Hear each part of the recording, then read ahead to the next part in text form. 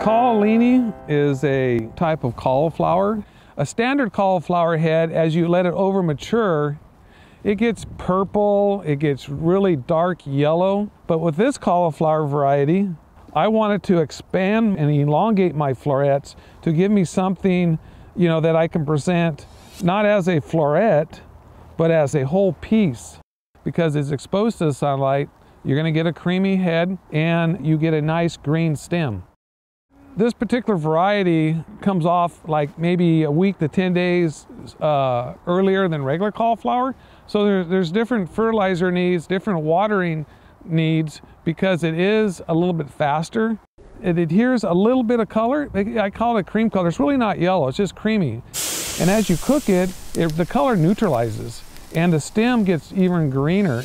The variety works very well here in the Salinas Valley, so we can have it locally grown and ship it throughout the United States.